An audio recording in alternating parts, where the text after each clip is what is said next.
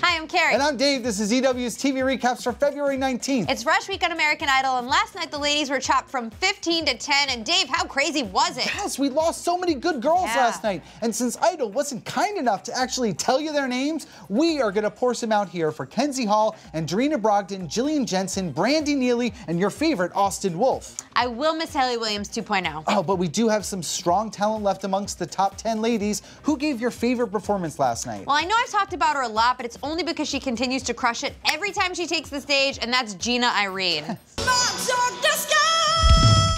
good. Dave, who got your boots bumping last night? Duh, Majesty Rose. I clapped along like I felt like a room without a roof for her performance of Pharrell's Happy.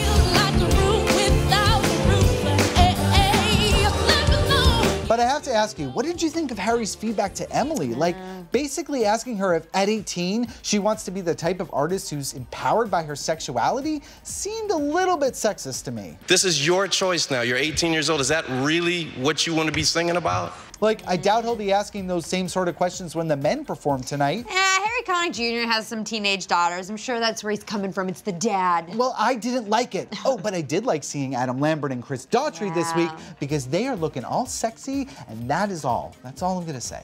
So Ben Briley made it through. We're going to see him perform tonight with the rest of the top 15 men, except for 5 guys who will just get cut. Can't wait. Come back here tomorrow. We'll do another recap for you. Follow us on Twitter. Subscribe to our YouTube channel. Yay! Bye!